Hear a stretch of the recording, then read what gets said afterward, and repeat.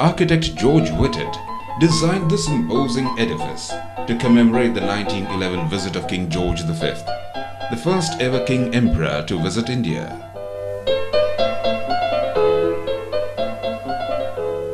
Today, this magnificent monument is the starting point for those who want to explore Mumbai.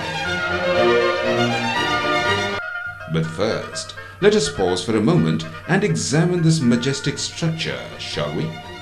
The foundation stone for the monument was laid on the 31st of March 1911. And George Whitted's final design was approved in August 1914. Work on the foundations concluded in 1920.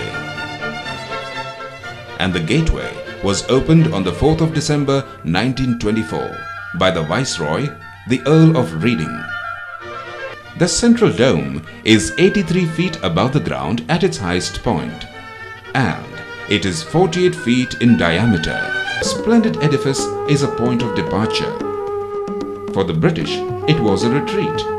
For tourists today, it's an engagement with excitement and adventure.